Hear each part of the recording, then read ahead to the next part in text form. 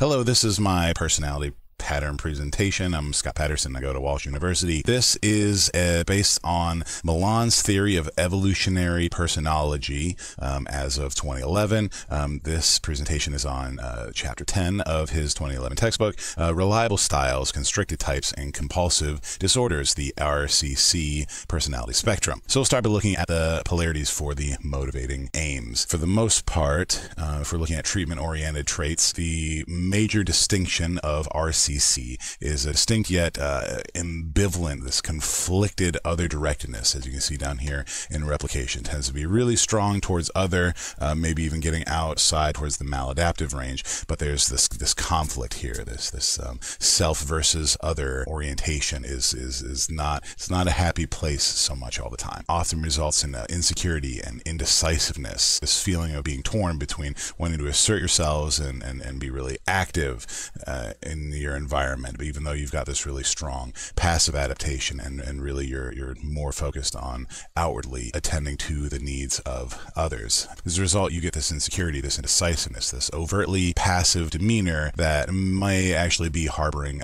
very intense desires to rebel. This personality spectrum is very consistent and it's almost always unwavering, resulting in, unfortunately, a pretty good amount of emotional distress for people who are finding themselves farther on the outsides of these polarities, just from this inability to reconcile the opposing motivations, and results in anxiety and frustration and feelings of inadequacy. And so a lot of people on the spectrum will exert control as a defense mechanism. If we look over on this side now at the personal logic domains, the sort of spectrum, you'll notice that the larger circles, the more important foundational aspects of personality, the functional domain of cognitive style and expressive emotion and the interpersonal conduct are really their central ideas. And you'll notice there's overlap within them because these different aspects will they've got like this bidirectional influence on each other. They'll influence each other. But for the most part, people on the RCC spectrum are marked as being expressively disciplined, highly regulated, highly structured, very professional, perfectionist even. Can seem a little bit overlap down here in the structural domain of mood and temperament. They can seem solemn or detached even. But overall, they like to be respectful in interpersonal conduct, adherence to social conventions and properties, as well as being overly conscientious sometimes in the matters of morality and ethics. But it really stems from this constrictive cognitive style, this rigid, stubborn, indecisive, notably upset when unfamiliar or novel stimuli or different ideas or customs sort of come their way. On the outside, they've got this conscientious self-image of themselves, compartmentalized intrapsychic architecture, and there's just this way of almost splitting things and putting them neatly in their boxes. And some of these boxes with that constricted cognitive style, just they are shut, they're taped shut, they're shoved in the corner. This is not something that we want to be dealing with or thinking about ever. And the reaction formation for intrapsychic dynamics, this tends to be people that are diametrically opposed, and this is where we start getting that conflict. These deeper, contrary, forbidden feelings are things to be defensively denied and hidden away from others, and maybe even hidden away from ourselves. Overall, people on the RCC spectrum, they tend to lean in to authority, and they can build a large amount of authority and importance for themselves. And again, some of these behaviors can be really adaptive, and then some of them can be really problematic and maladaptive as we move outside on the different polarities. Provided on page 514 of Reich's chapter 10 is this nice sample MCMI-3 profile showing someone with a compulsive personality. Reich makes a point to state that denial, whether overt or covert, may be playing a role in all of these much lower subscale scores across the board for individuals on the RCC spectrum. It's a result of that stringent, almost a form of double think for the 1984 fans. But you do notice that we have three pretty good hits for compulsive personality pattern, anxiety disorder, and dysthemic disorder, the sort of persistent depression under clinical syndrome. So there definitely is a lot to be working on here if this is an assessment that results that you got with a client. So if we look at the childhood variants, if we're looking at the reliable styles, this would be a reliable, dependable children.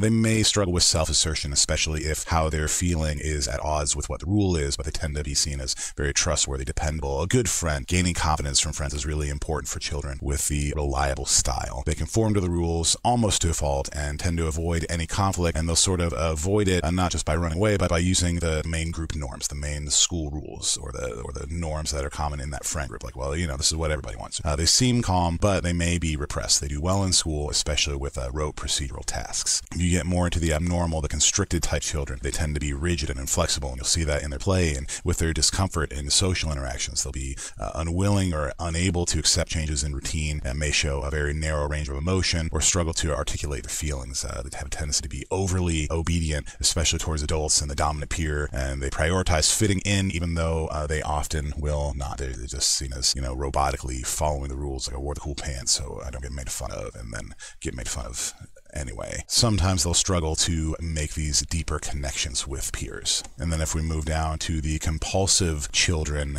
this is the more disordered level. We'll start seeing perfectionism that stems from this overwhelming fear of failure, being excessively compliant with adult authority. They have this intense need to be in a controlled, well-regulated environment, and become very upset if there's any changes or things aren't done correctly. And it could be them doing it or someone else doing it just incorrectly. This conflict may be expressed by freezing or shutting down if they're pushed even a little bit. Overall, children who fall on the RCC personality spectrum may seem precocious or developmentally advanced, maybe even hyper mature, as stated by Reich on page 17 of the 2011 text.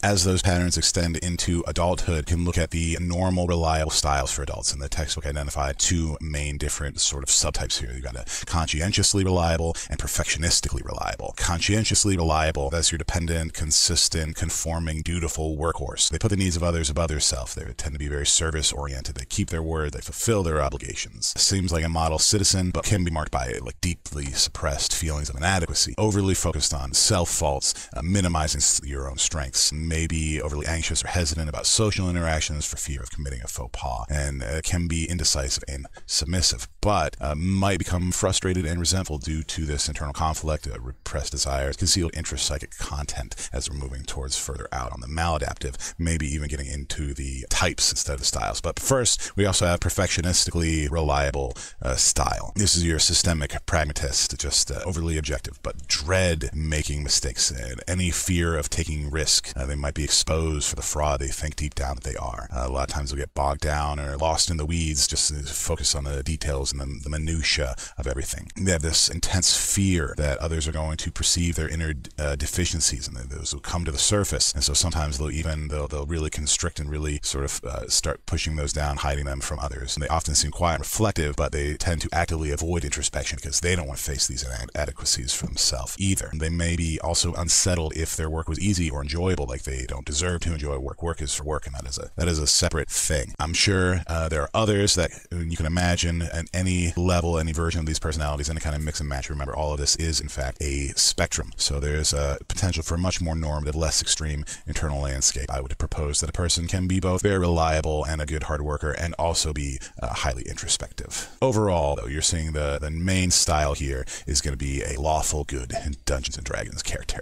Next, we have the abnormal constricted types, and they have two subtypes that they've identified in the text here. You have the bureaucratically constricted, which really just fits the mold of your stereotypical bureaucrat who does it for the love of bureaucracy. And instantly Hermes from Futurama came to mind, which is why I put the gif of him right up above me there, just basking in the glory of his paperwork, following the system. They really buy into these traditional, hegemonic, tried and true, trusted values, but they don't necessarily find these rules to be restrictive. And they'll seek out boundaries for fear of inability to controlling their impulses, so that the rules are a safety base, not cage that keeps them in. Now, they tend to be punctual and meticulous and really fit in well in a hierarchical system. They may exhibit some inflexible, unimaginative thinking, and they tend to be a little bit closed-minded and unable to accept any kind of nuance. There's also the parsimoniously constricted individual, and this would be less of a lawful good, more of a lawful neutral, sort of a live and let live. They're closed off emotionally and logistically, very protective of their self, not just their own thoughts and feelings and internal environment, environment, but their possessions, their stuff. You can see some miserly and some hoarding tendencies.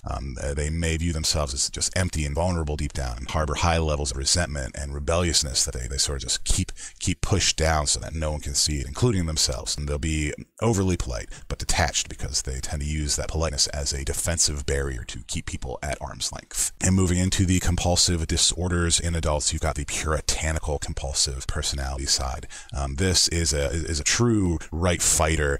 Everything is black and white. There is no middle ground. Marked by anger, obsessional, inflexible ideations, just no capacity to accept any kind of nuance. Just righteously indignant. The ends always justify the means. Yes, we're talking about a lawful evil character here, sometimes even almost always on the edge. It's this white-knuckled suppression of the feelings and a grim demeanor to go with it. Often can be someone who is a self-hater and may be very bigoted or overly dogmatic and antisocial, but they're towing the line and they maintain their values no matter the cost. And stemming from the same inability to sort of deal with and integrate and rectify the oppositional impulses with that other dependent replication polarity on the motivating aims, you've got the bedeviled compulsive. This is when the failure to keep control, dialectical struggle, and just unsuccessful at maintaining the facade at all times. And as a result, you'll see this ambivalent waffling, this flipping back and forth. But then when they go too far to the other side, they'll self-punish when they lose control. They need to comply with others' wishes, a deep-seated desire, but they also have that same deep-seated desire to express their own needs and interests. Often when they're put in situations where they need to be decisive, they will be very indecisive and may become completely avoidant of the entire situation if you're pushed, resulting in an overly logical, rhetorical version of procrastination. You may even develop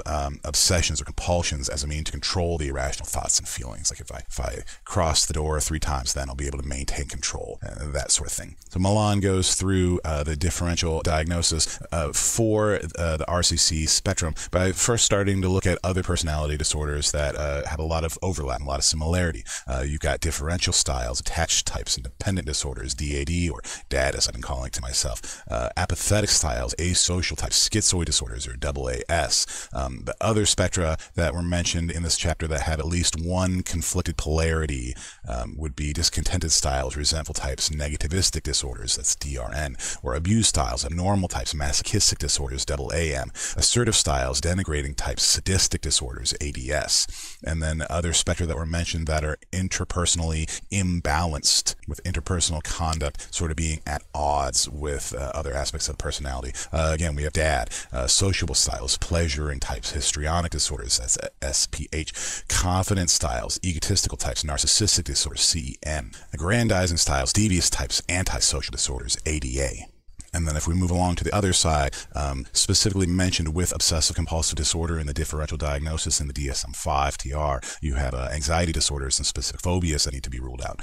Major depressive disorder, like major depressive disorder, or MDD, body dysmorphic disorder, trichotillomania, excoriation disorder, hoarding disorder, anorexia nervosa, both types. And then compulsive behaviors and substance use disorders are thrown in there as well. Milan mentioned several personality spectra and different syndromes from an older version of the DSM, because this was published in 2011, and he was actually pretty instrumental in attributing to big portions of the DSM. So Milan specifically mentioned DAD and AAS, and mistrustful styles, paranoid types, paraphrenic disorders, or MPP, and a DRN again. And then also mentioned under this personality spectra, RCC, you might see many phobic syndromes or anxiety syndromes, somatoform syndromes, so that where those psychosomatic symptoms like my stomach hurts, my heart is racing, that sort of thing.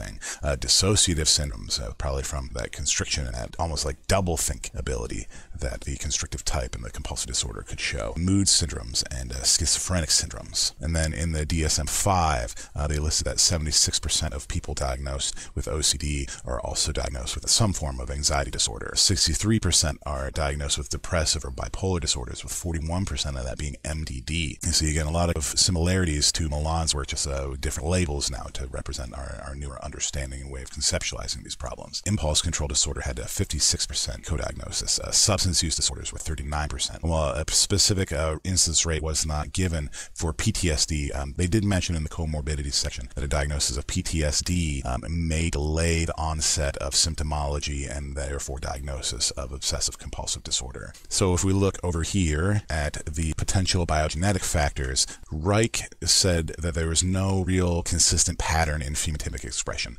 Moreover, that there's just such a large variety of people with completely different biological traits that all would fall on the RCC spectrum. However, Strometal did just publish in 2024 a really cool GWAS, genome-wide association study that found significant genetic correlation for symptomology consistent with a diagnosis of OCD, showing probable polygenic genetic contribution for this disorder, as shown by the really cool results hanging out over down here. So they propose that OCD actually falls at the extreme end of the bell curve that is representative of normal psychological and somatic patterns shared by most people. Milan really was suggesting that the nurture plays a much larger role in development of the RCC personality spectrum. Keep in mind, though, that the biological dispositions and environmental responses are bidirectional. You know, we've got cognitive pruning, we've got different stages of development, and then on top of that, we're starting to really understand how the different life experiences can lead to different epigenetic factors and different tags and markers being set between and outside around the genes that can affect the way that genes get expressed. And a lot of these can be inherited and also passed down to children. But if we look over here at the experiential history, we've got overly controlling, punitive parents that have a tendency to lead to especially the abnormal and disordered personality aspects, from just the overly directive, overly strict parents,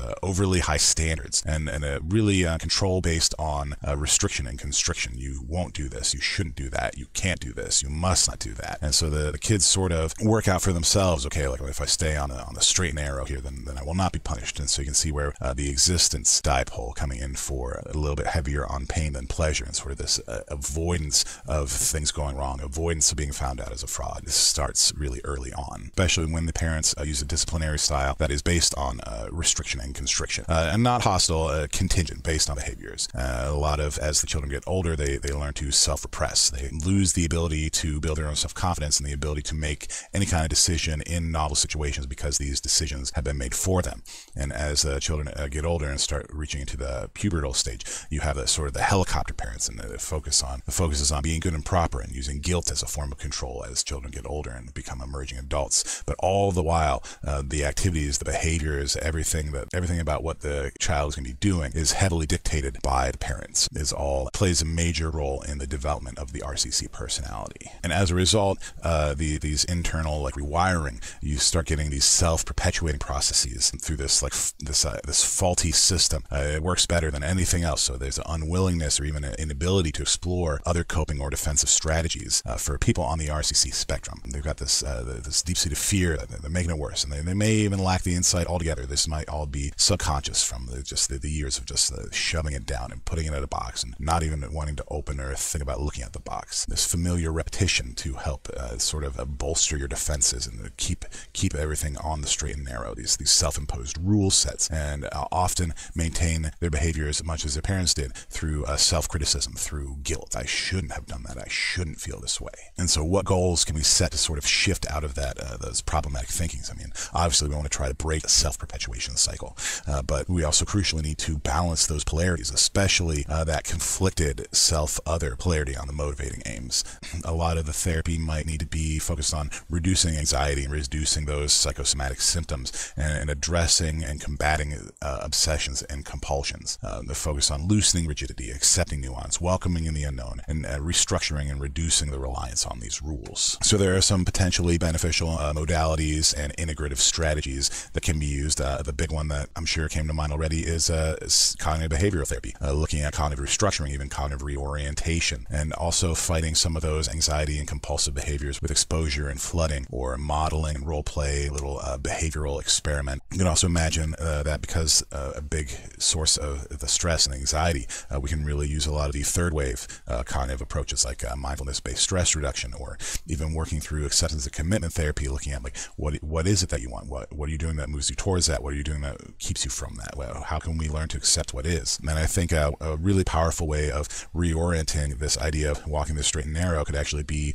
taking the concept of walking the middle path from dialectical behavioral therapy, because they do have these because there is this need to shift away from avoiding the dialectical nature and to focus on flexibility and adaptive, and get away from this idea that everything is black and white, and the middle path is really about staying in the gray area and accepting, understanding the nuance. There could be a good use for building that trust and adaptive communications and staying really open using Rogerian and person-centered therapy. There's even a good argument in the text from Reich on how the psychodynamic therapy could be really crucial here in helping build client awareness, practicing introspection, and face the deeply repressed and sort of constricted aspects of their personality. Transference therapy could be helpful in dealing with those painful early experiences and helping to sort of soothe the inner child who's still very upset and work through some of those parental relationship issues. However, counseling does always come with risk.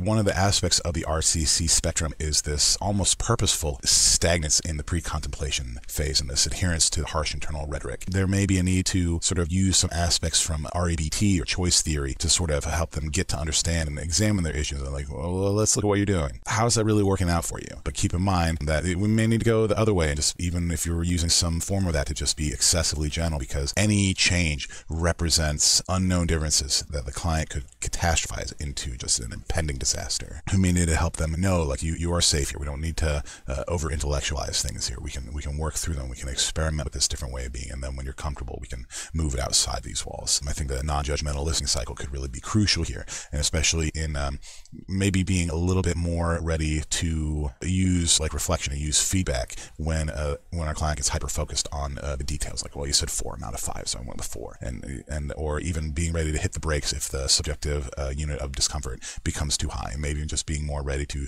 check in on that, like, hey, scale 1 to 10, how is this going for you? How do you feel about this thing that we're trying right now? And just be ready for repressed anger and guilt for losing control afterwards. And that is my presentation on the RCC personality spectrum for reliable styles, constricted types, and compulsive disorders. Here is the references list, and I will make myself smaller so that you can bask in all its glory, especially that really cool genome study. I would highly recommend, just a little light reading and some high order genetics research. Thank you guys so much for watching.